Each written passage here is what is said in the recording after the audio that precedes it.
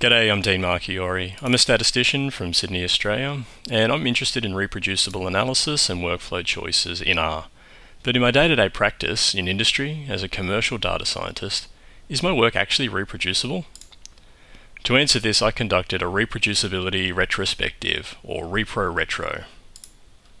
I went back through the last year of my commercial data science projects and rated each project across a number of dimensions that are valued in my practice.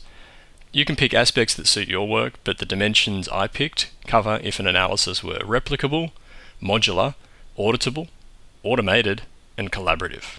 So, what were the results?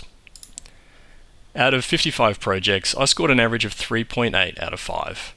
This is good, but not great. So, if I care so much about this, why wasn't my work rated higher? Here are the lessons I took from my repro-retro. Controversial opinion number 1, not everything needs to be reproducible. While all projects benefited from some aspect of reproducibility, the most important consideration for me was, how do you tell what needs to be reproducible? Enter my Fiji test. So if you have a task that's sufficiently important, you may want to consider the Fiji test. Aussies like Fiji because it's only a few hours away, but if you're lying on a beach in holidays in Fiji, just spare a thought for your colleagues back in the office. If they need to rerun some of your analysis, will they be able to find it, understand your work, run it without too much fuss, and make reasonable enhancements or small changes? The last thing you want while you're sipping your pina colada is to be disturbed by a weird phone call about some model that you trained.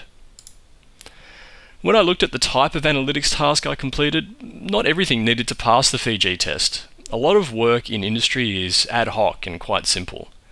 In a commercial or a high-pressure environment, I think it's perfectly reasonable to have different standards on workflow choices depending on the type of work and the return on investment that you need. So long as a reasonable standard is maintained and as long as your team is consistent with these choices. However, this may mean getting better at anticipating the full scope of the project before rushing into solving a problem, which can be a challenge. In addition, it gives you the freedom to pick a more lightweight and flexible workflow choice if desired. My next lesson was picking the right tools for the job. I've been searching for the biggest and best workflow choice, but I found it paid to have options. When I examined my tooling and workflow options, the results of my repro-retro varied. Using a basic directory structure template to organize my projects was okay all round, but quickly got cumbersome.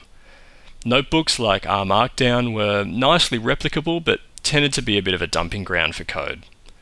Drake, a more formal workflow system, carried a bit more overhead and more admin to get used to, but overall it enforced much better standards, particularly around writing functional and modular code. While any system can be made arbitrarily sophisticated and do a good job, I found it more effective to have a few different workflow choices available rather than try a one-size-fits-all approach.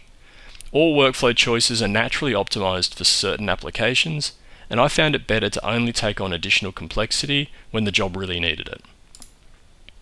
Next, I found in my work I had a tendency to mistake replication for reproduction, and the same goes for automation.